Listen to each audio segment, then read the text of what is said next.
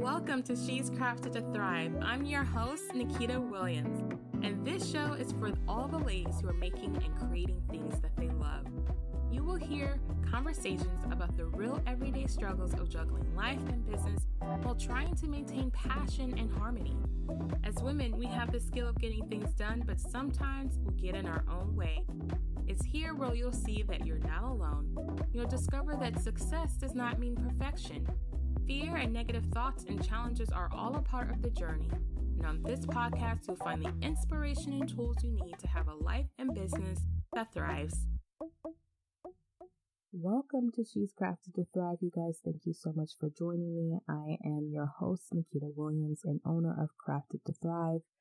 And I'm so excited that you guys are here. I'm doing another solo cast this week. I have several guests coming up over the next couple of weeks, so you're going to get a couple of them, just a lot of the people that I'm interviewing over the next few weeks, and then you'll have some of me. So I'm trying to switch it up and see what you guys think and what you guys like. So you guys let me know in the comments on the show notes, or to reach out to me in my DMs on my Instagram or Facebook page, or email me at info@crafted2thrive, and I will be happy to hear from you guys, to hear how you like to hear the show. Just me every now and then, or my guests every week. So anyway, I just wanted to come with you guys and share with you 3 ways that you can change and shift your mindset when it comes to dealing with chronic illness. So you guys know that I have endometriosis and fibromyalgia. You guys also know I deal with a lot of other things associated with chronic pain and illness. And I don't list them all out on the show because it's just depressing. I deal with a lot. So, and I know a lot of you guys deal with a lot, whether it's chronic pain, chronic illness, whether it's depression, whether it's just the stress and anxiety of the world today. And you know, my show is all about being positive and sharing tools and tips that encourage you in your life and your business to thrive, to do what you love, despite the challenges that you may face on a day-to-day basis. And so I usually give you guys 3 tips when I'm talking about business marketing, or questions you might need to be asking, like in regards to starting a podcast. I like to keep things really simple, just because I think as women, we already have a lot on our list of to-dos, and why not just we don't need to add any more to our to-do list. And so when I share these tips, I want them to be bite-sized and something that you guys can definitely, dig into and work on slowly but surely. And 3 steps, I think, are good ways to make an improvement. As Jasmine Star would say, and you guys know how much I love me some Jasmine Star, it's like the 1% rule. You make 1% of a change every month. That's a 12% change over the year. And this applies not only just to your business, but this applies to your life. I'm a firm believer in saying that you start small and then you grow big. Like you will see the big improvement over time. It's something that I'm constantly reminding dear close ones to me, that, sometimes we like to look at the big picture and like just jump in and bite and just go. But it really helps when you break things down in smaller pieces, because when you accomplish those smaller things, it is just as a win. It's just as much of a win when you accomplish that small step to the next step, because it just creates massive improvement over time. And so when dealing with a chronic illness, I think this has been a really good thing for me, because looking at things in a very, like what's happening now and what improvements can I make has helped me not to feel as overwhelmed, often, I should say, because it's not that I don't get overwhelmed. I do, because it's a lot. I'm in my 30s, and sometimes I get overwhelmed with just that very fact that I'm in my 30s and I have to, watch my energy. So I'm not going to say that this is 100% and nothing is 100%, because we all are working on things. So these are 3 steps, though, that I do think can really help you dealing with a chronic illness, your mindset, the shifts that you can start to make. It's simple enough that I think that it will make a massive change for you, because it has for me. It really has. So the first step, and these 3 things that I think can help you and shifting your mindset when it comes to dealing with a chronic illness, is to change your focus. Yes, I mean shift your focus. It's kind of like in general, if you think about the things that we are constantly paying attention to are the things that will most likely drive us up the wall. It's kind of like if we focus our attention on the negativity of a person, all the good things kind of go out the window, right? Like it's just gone. And there are some things you can compare this to having a chronic illness. It can seem at times that no matter what we do, no matter how hard we try, it's always bad. It's always negative. It's always like a bad day.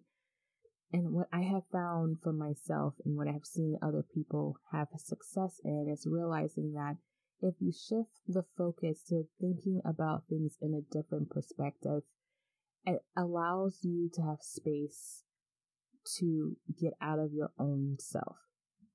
Now, there are different ways you can change your perspective. One of the biggest ways that I have found that has helped me is really staying in tune with other people. Like I try to connect with other people. I try to email or text or write letters or whatever the case may be, and asking my friends and family and people in general what's going on with them and seeing if there's any way I can be of help. And how that helps me change my focus is because then I realize that I'm not the only one dealing with stuff. And then I also realized it could be a lot worse. Like my situation could be a lot worse. I get that, when you're dealing with it, you're like, yeah, but my situation is bad. Yeah, it is. We have bad situations. We all do. But it could be worse. Everything could always be worse. Let's just be honest. And so when I'm able to shift my focus to focus on someone else and trying to give them happiness and joy, I feel a lot better overall as far as my mindset. I feel clearer, I feel happier, I feel more joyful. And that's something you can't put money on. You can't buy that kind of shift in perspective. Now, another way that I have found that you can change your focus is to do something else. Like, so when you're in a lot of pain, for years, and I don't know if I've talked about this in another podcast because I can't remember or if it was on my IG channel, but for years, my husband has been encouraging me to find a hobby. And I was just like, yeah, I'm just not really, hobbies for me always usually turn into businesses. I don't know if anybody else is listening and like, I'm a serial entrepreneur. I start things as a hobby and then it ends up being my business. So for me, most things kind of feel like they end up that way. But I have been really searching for a hobby because it helps me shift my mindset. It helps me to think about things that aren't really necessarily focused on my situation. And it really does help. It really does help me be clearer. It helps me be more creative. It helps me to see, past my pain and see more things that I can do than the things that I can't do. So definitely, number one is to change your focus. Number two is acceptance. Now, I know this one is hard. Acceptance is acknowledging that you have something. And so when you acknowledge that you have something, it gives you the clarity and the mental space to take positive steps that can help you now and later. Now, when you're dealing with a chronic illness or chronic pain, sometimes these diseases can be progressive, like they can get worse, and we all understand that. So accepting what's going on right now will help you to make better decisions that may prolong that period of time from that condition getting worse, because you are actually actively dealing with what's happening. You're actively making decisions versus just letting things happen to you. And so that's where the power comes into accepting what you're going through. And for a lot of different ways, for a lot of different people, accepting can happen in different ways, right? So for me, accepting meant that I had to realize that this is currently where I am. I deal with pain on a constant, day-to-day basis. I'm usually in flux. I don't really know what's going on, but that doesn't mean that I can't make plans. It just means that I have to be flexible. Now, before I was able to accept that, my acceptance was like, I can never plan anything or do anything because I never know what's going to happen, and I can't really make any decisions about anything because I don't know what's going on, so I'm just going to stay put. And staying put is never good, right? Like staying in one place is never a good thing to do. It's like, there's no progress, there's no movement, and then it becomes, and then it starts to feel hopeless. And so the beauty in accepting where you are, when you accept where you are, what is happening to you, what's going on, and then you're able to have, go back to that change in your focus. You're able to see things a little bit differently because now you can make decisions like, oh, maybe I need to eat differently. Maybe I need to understand that, I can't necessarily do this, but I can adjust to do something differently. So acceptance really allows you freedom, it gives you freedom. So being able to accept that you actually have it allows you to have space to see the possibility of something more.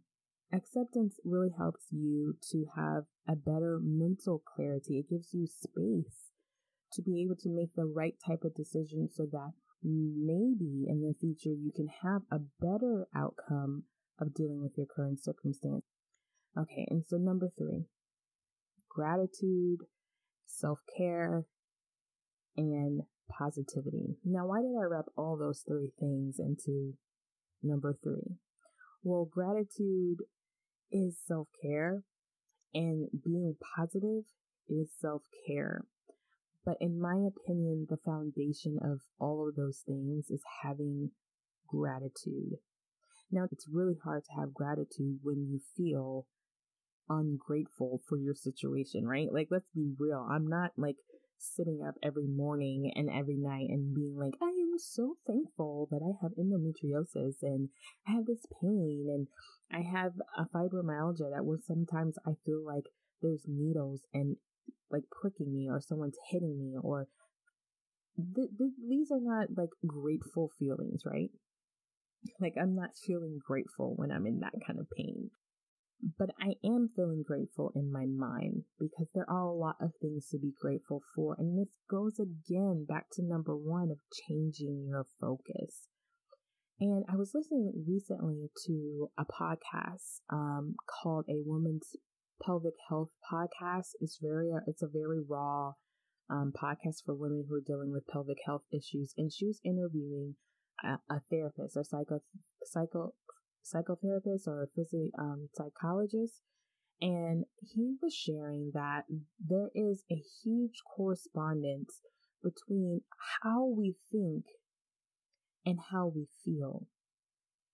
So the anxiety we have and the pain and the things that we have going on can tend to magnify the pain that we're going to. Our body reacts to anxiety and stress and negativity. Our body responds to that. So the pain that we probably naturally just have can be intensified by how we feel.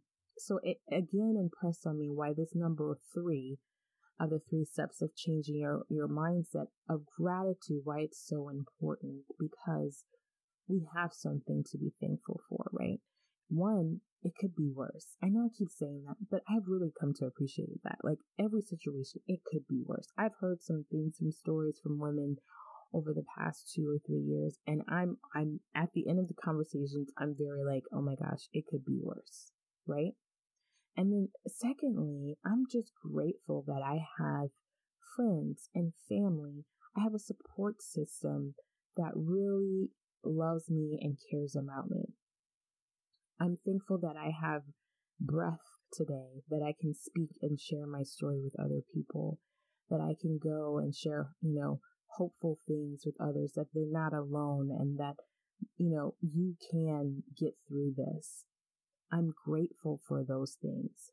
I'm grateful for the fact that even though I don't enjoy dealing with this pain and these struggles, it has made me a stronger person for it. It has allowed me to have greater compassion for people. It's allowed me to have a better understanding of what other people may be going through that I don't even know because I can't see it, because they can't see it happening to me. I'm grateful for that new perspective. I'm so grateful for a lot of things. And so when I start thinking about the things I'm grateful for, it changes the energy. It changes how I feel about my situation. It helps me have a different perspective. It helps me to really accept where I am. It helps me to take all those, like the number one and number two, into complete understanding, right? And so that's why gratitude to me is the foundation of self-care. It's the foundation of being in a positive state in a lot of ways, is because you have to know what you're thankful and grateful for. You got to know it. And if you have a hard time figuring that out, write it down. Maybe it's small things. Maybe you're grateful for your puppy. Maybe you're grateful for your kitty cats that snuggle up with you with your heating pad when you're in pain. Maybe you're grateful for that cup of coffee in the morning. Maybe you're grateful for the tea that you get to drink because it makes you feel, nice and warm inside. Maybe you're grateful that you were able to sleep for 2 hours today. Find something and build on it every day. Write it down if you can. Put it in a gratitude journal. I think I'll put in the show notes a couple journals that I personally like. But definitely do those things that really help you to have a better mindset. Once you start doing these 3 things of incorporating this in your mind set when it comes to dealing with chronic illness, when you start to change your focus and accept what's happening to you, but then make positive decisions towards a better future or better decisions in the future, when you start to have more gratitude and see gratitude, I think you'll start to feel a little bit better, even though you feel not so great every day, just like me. Case in point today, it's raining in Florida. It's summertime. I'm still not used to that, you guys, in Florida, summer being like a rainy time. I guess whenever we would come here for vacation, I always saw Florida as like the sunny place, but it's raining, which makes my body hurt worse. I feel like it makes everything hurt. I have a headache. I feel prickly. I feel like don't touch me. I feel like a lot of things, but I was able to spend some time with some friends today. I was able to do my ministry today. I'm able to record this podcast today. So many things I was able to do, and I'm grateful for doing them. So it just makes the day that even though I don't feel that great, I feel good, I feel good. And I feel like that gives me the energy and the hope and the power to keep going for another day. You know what I'm saying? So I hope this podcast episode was helpful for you guys. I'm going to keep this brief. Like I said, I would love to know what kind of tips or tools or things that you guys use to help shift your mindset, whether it's a good book or whether it's lighting a candle or whether it's using essential oils or whether it's writing in your journal or whatever it is. I would love to hear what kind of things help you have a better mindset when it comes to dealing with chronic pain or chronic illness, because I know those things that I mentioned through this show really have helped me. So like always, if you like what you're hearing, please share and subscribe to this episode, to this podcast, and share with your friends. Please leave us a review on iTunes. It really, lights my heart when I see positive reviews on there, and I get to be like, yes, people are listening, and this listenership is growing, and I'm so excited about that. Thank you so much for listening. And stay tuned for new episodes coming up with other amazing entrepreneurs and women doing the things that they love despite whatever challenges they're going through. And all of that is to say, check out the show notes at shescrafted.com. And just remember, you guys, all of us, we are all crafted to thrive.